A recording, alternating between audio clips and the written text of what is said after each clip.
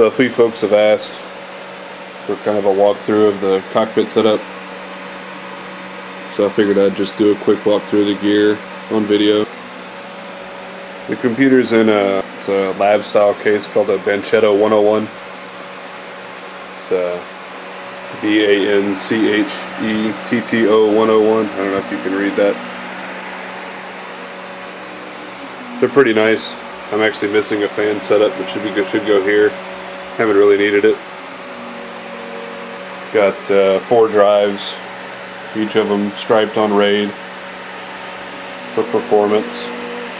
We got, I can't even remember, I think it's 12 gigs of memory here. Core i7 Extreme CPU. Upgraded last year to a GTX 580, just a single board. I was running dual boards before. I don't really think that's worth the effort anymore, but I might end up getting a second 580 to drive another couple of monitors in the cockpit. Sound Blaster X-Fi card, all mounted to EVGA X58. It's nothing particularly new about this setup. It's all year or two old gear, but it runs pretty well. It's a Turbo Cool 1200 whatever DC power and cooling power supply. It drives everything. Never had any problems with it. Knock on wood. Put the surround audio. If you can see, much of that is an amplifier that drives a transducer that's mounted under the racing seat. So we'll move over there, just follow the cables, they'll take us where we need to go. And this was all originally set up, there were no cables visible, but this is turns out to be one of the maintenance area. You can see the cables that end up being exposed. Just to keep things alive. I tend to go through a lot of USB hubs for some reason. It's really not a lot of stuff hooked up on each hub, but got it all. Try to keep it tied up as much as possible. And the computer seems pretty happy with it for the most part. Everything tends to work.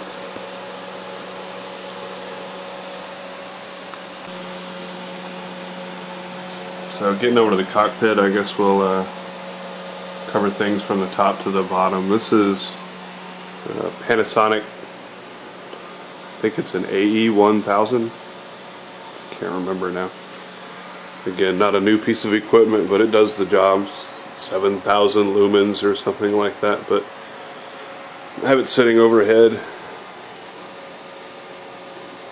People recommend putting it on the ceiling, but I didn't really feel like drilling into the ceiling. It fills the screen pretty well. Does the job it needs to. Any lower than that and it's hitting my head, and from this point and getting most of the fill on the screen.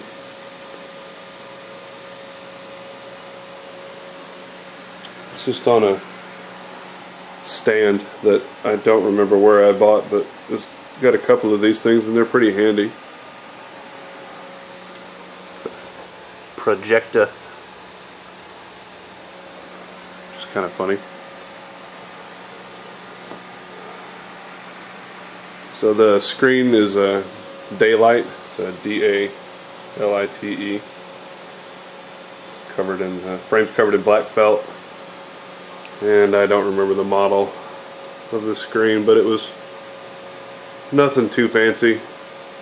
I think if I redid things today, I would probably get a curved screen and try to work 2 projectors back in. I had 2 projectors originally, but that became too much of a pain. The outer pods here, kind of the more recent additions. We got a little map light that doesn't really work yet. Controls for flight sim that we'll do in another video. These add some accessory happiness. The frame that everything is mounted to is made by a company called Nixim. It's N-I-X-I-M. I don't know if you can see the label there in the cables. You can always message me if you want the story behind the frame, but it's a fantastic piece of work. It's beautifully made, black powder coated, the welds are strong, the faux carbon fiber, I guess this is MDF, some kind of, I don't know, layered material, is very, very strong. It's all ultra high quality. Fellow even let me send a picture of my race team's logo and put a decal on the front. It's all drilled. See the welds and this adjustable hinges. That was my hand. Adjustable hinges all over the place, so you can really customize this thing to your size and shape. We got a panel for mounting a stick shift, if that's which I had at one point. We actually got for sale on eBay right now. But all kinds of adjustments and accessories. He's got a HOTAS, hands-on throttle and stick. It's kind of ended up being like 2 of these. I ended up going with my own setup. But yeah, it took a really long time to get. The fellow was going through some trouble when he was making it, but it ended up being worth the wait. But I think this took about 6 months, 7 months, and the guy's from the UK. And it just took a while. The ECCI pedals, we'll get to those in a second. One of many surge protectors. Keep this beast running. We have a subwoofer over here. Surround audio. And the frame's set up to accommodate it pretty well. Metal plate down here on the floor is not part of the setup. It was something left over from previous experiment with other controls. So there's a Cobra seat. It's an actual car seat. Put in, I have a custom MDF adapter that gets the seat mounted to the frame. You can still use the fore-aft adjustment, and there's a transducer mounted to the bottom of that MDF piece. When that transducer is hooked up to the rear channel, most racing games, flight games, throw all of the bassier, low frequency rumble strip or engine sounds to the back. So that ends up kind of working out for where the rumbles need to come from and getting the timing right. The steering controls are ECCI wheel, which I have the cover removed so I can access the stuff going on inside it. It's one of the best wheels I've ever used.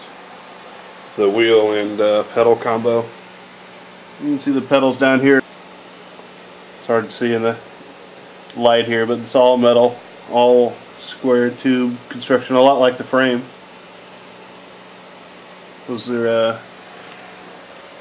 see how thick the pedals are. They're no joke. They feel good to use. There's clutch, brake, and gas all feel exactly as a clutch, brake, and gas should. Brake has a load cell on it so that it actually compresses and tightens up at the end of its throw. The wheel is not a force feedback unit. It uses a fluid damper, which you can see here. This round thing with the heat sink on it. Heat sinks may or may not be necessary, but it looks pretty. But it's a pulley system, and the way it works is some springs, which you probably can't see in this lighting, that load up, and you can adjust the tension of the springs by changing the type of springs that are used, which is a 5-minute change up. And the fluid damper works so that the more you're steering, the harder you're steering, the more it tightens up just automatically. So I find it actually has an overall more realistic feel than a force feedback. Everybody's different. A lot of people love force feedback. I kind of miss it sometimes. But I mounted kind of customized the wheel a little bit, and mounted a removable steering wheel adapter.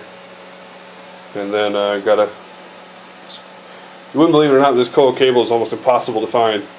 I don't know the stuff they use in race cars. Probably find it at AutoZone nowadays or something, but when I was making this thing, that was one of the hardest parts to get a hold of out of everything else. So I just have that mounted up to the wheel, so the wheel's removable now.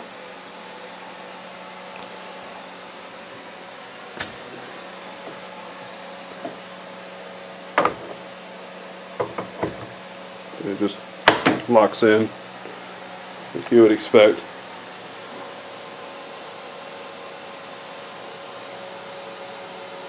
The dashboard is custom. It's using a whole bunch of component stuff from jegs for the switches, switch panels, and it's a Xenarc touchscreen, which sometimes is used. It's not being used right now. There's various things I can do with it, like display my desktop while I'm playing a game, or see comms or something, see what players are in a game, or use it for getting data logging, tire temps or something like that during a race. Not being used right now. This is the Frex meter, the old style. They have a new one now. This works pretty well. Most games, the driver support's a little bit better than it used to be. It's a auto meter, cobalt gauge that the Frex box is driving. You'll get to see that in action in a little bit. It's neat stuff when it works. It's kind of the rule with all this stuff. It's neat when it works. The switch panels are all driven by a little interface board in the back. You can see the wiring. It's all straightforward, just switch wiring routed around. It all feeds into this little black box, that little project box I got, and in the inside is a tiny little board. And that board has wires that split off. They split off into this weird little matrix.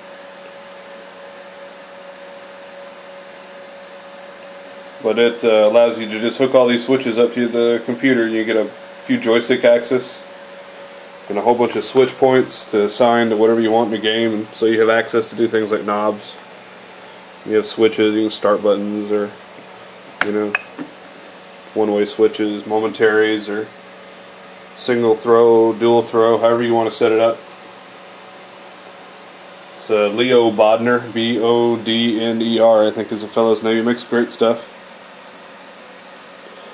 This is Track IR head tracker.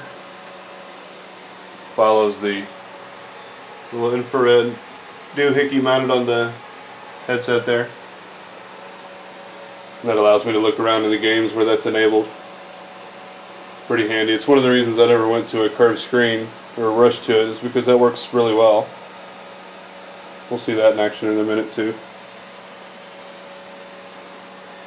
You might have noticed this little guy as we were panning around. This is a switch I added. Dual throw 6-pole or triple pole, I can't remember anyway. Craziest little switch I've seen so far, but it have it going to the potentiometers on the pedals. This is getting a little technical here, not many people are going to care, but what it allows me to do is switch between a driving scenario or a flying scenario without having to change the pedals out, which would be kind of a pain in this cockpit. Not to mention the ECCI pedals weigh about 30-40 pounds. So when I throw those switches, it moves the brake pedal axis to the clutch pedal, and a clutch pedal axis to the brake pedal. So those two things combined mean that the clutch axis, or the clutch pedal, and the gas pedal act as a single axis now. It's no longer behaving like regular car pedals. So that means I've got a left rudder and a right rudder pedal. And the clutch pedal has almost the same resistance as the gas pedal, not quite, but close enough. I'll be honest, I've not missed ever actually having real rudder pedals in a flight sim, so this is working out pretty well. Neat little setup. Probably cost about $5 to make.